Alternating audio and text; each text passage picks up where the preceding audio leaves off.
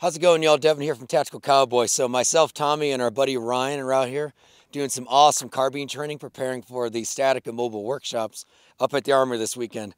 Pro tip for you. So we're working on these very, very small targets. So about a 2 by 1 inch square at 7 yards, working standing, kneeling, prone. Basics, right? One thing that we find extremely important when working these fundamentals is ensuring that the reticle settles before you break that shot, not trying to time a figure 8. You got to stop doing that because you will miss the target. It is not as predictable as you think, and I'm going to tell you why. So while that reticle's swaying around in whatever pattern it's going in, you're thinking, I'm about to break the shot when the reticle's right on the target, right? The thing is, it takes time for my brain to send the message to here, and then from here to break the trigger, then the trigger gets broken, and now the projectile's got to go out of the rifle. So we've tested this a lot with these really fine targets, trying to figure out, okay, what is the deviation? And literally on targets this small, trying to time that and go for really, really rapid pace, you can drop them out. On targets this small, only from 7 yards. So imagine what that's going to do to you at 100 yards. You're going to miss for sure.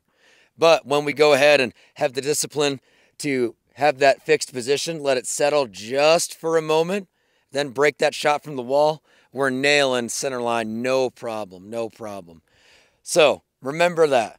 Just because you say in your brain, round's going to go down range, there's time. There's a dwell time.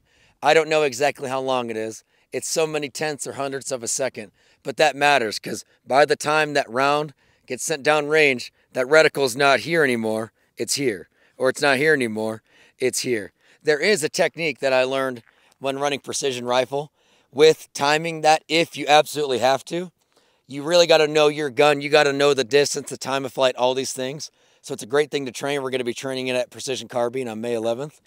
But that is when that reticle's swaying, once you understand the time of flight of your bullet, you can, with decent confidence, break that shot knowing, okay, the amount of time it's going to take my brain to get that projectile out, that reticle will be centerline by the time that round's going out of the barrel. That is a technique. It is not extremely dependable. I've worked with it, but at the end of the day, we always like to preach, make the reticle settle before you break that shot. Super important. So go try that. Also, get fit, get tan, and be a badass. Have a good one.